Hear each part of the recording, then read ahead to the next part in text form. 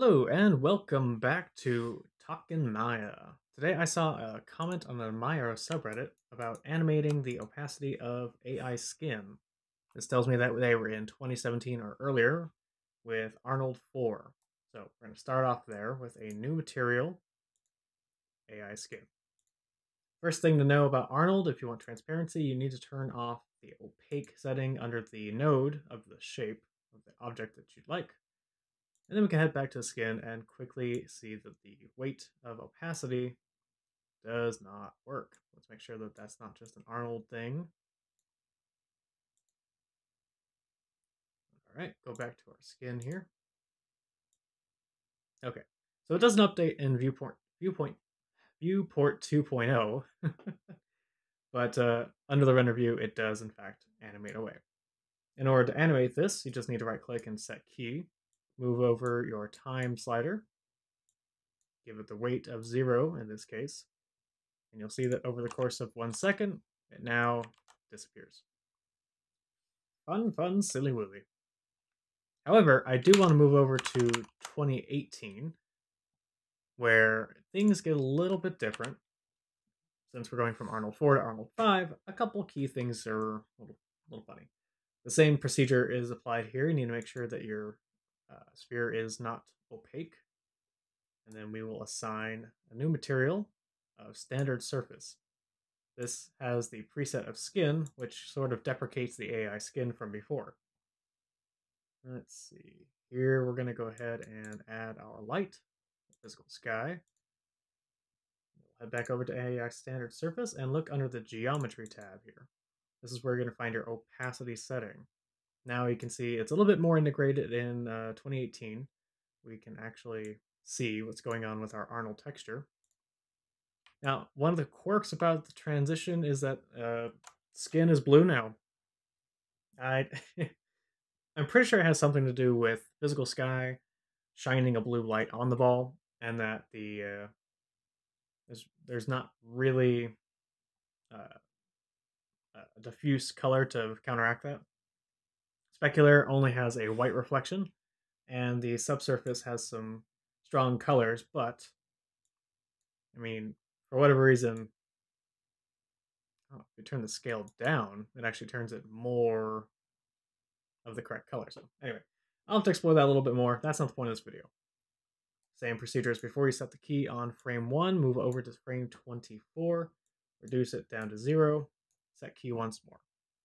You'll notice down here that we don't have any keyframes showing up. And that's simply because we need to... Interesting. Suddenly, it doesn't want to doesn't want to give up the goods anymore. Huh. Interesting. However, you can see that it is animating into oblivion. Previous to this, I was able to see the changes. Here we go. When in doubt, always reload the tab. So, this is actually the animation that, these are the different keyframes that we've applied to the opacity setting. So all you have to do to see them is select this kind of node or object or whatever it is. So from there, you can go into your Windows general animation editors and get your graph editor. And you can play around with the different methods of going back and forth. One thing that does kind of crop up with this is certain methods of doing this are apparently better than others. If you keyframe the color using, so instead of having straight keyframes, if you were to use a color input and keyframe those colors, you can actually keyframe all 3 channels of RGB, and that seems to be more consistent than this method for infinity looping of visibility, but it's a little outside the scope of this, so we're going to just keep it here. The last thing I want to go over, however, has to do with the another comment that the original poster put into themselves, basically, where they were wondering either about making it transparent or about switching between materials, which was really what sparked this whole adventure. So there is a utility shader called AI Mix Shader. I've noticed you can't just connect it up willy nilly for whatever reason. I just, it just works properly if you create a texture from the get go. Don't make a liar out of me. I've had some issues with this, but if you play Maya's game, it works fairly well. So we're gonna take a standard shader and a wireframe and mix them together in an AI mix shader. We'll go ahead and grab our sphere here and smash this guy on there. Take a look in our render view. So the mix shader, we're at 50%. We're at 100% on wireframe, 50% in general. If we go back, we've got this kind of awful white hole. Oh boy. Let's give this a different preset of, let's say, copper. Now it's doing that thing like it did before. So in that case, let's go ahead and reset ourselves. So we've got a sphere. This seems to be a very finicky little shenaniganery here, where you will create a standard surface. Okay, that's looking more appropriate. Oh boy. And let's add our wireframe. All right. So now you can see between the mix shadow, or between the shader mixer thingy dilly, you can go between a fully standard surface, you can go between a wireframe, or you can have a little bit of both. And you can see the presets do work now. If we get copper, it gets this highly reflective, very specular surface. And if we go to our wireframe and adjust some of these, put this polygons, set this to some sort of blue and purple situation, we now get the mixture between the two accurately.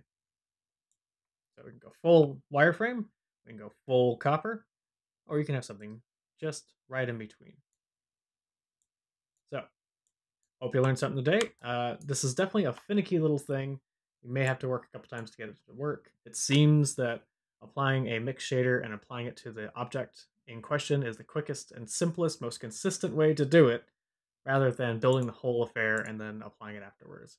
Something about standard surface just does not work well if it doesn't immediately like plug into the shader. So, anywho, I just want to showcase those two things because at this point you can then you can actually set keys on your mix weight. So if we go to frame 24 and we give the slider all the way to the right, you can set that key now. So you can actually animate between materials. Whoop, oh boy. It's always something, isn't it, Maya? Anyway, so you can daisy chain this sort of situation if you were to make another mix shader, at least in theory. You could take the out color of this as the shader 1. Sorry. And take another, wait, let's follow our own advice here. We'll take AI Mixer 2. There we go. Now we'll take a standard surface. Right. What did I just say? Just play Maya's game. Create a new standard surface. And we'll give this something weird like a balloon preset. Perfect. So, this original one, let's go ahead and go to the wireframe side of the affair. All right, maybe daisy chaining wasn't the best idea, but you get the gist. AI Mix Shader allows you to animate between 2 or more materials. So I'm going to end it there. And I hope you guys learned something. Hope that don't do what I do. All right, see you next time. Bye-bye.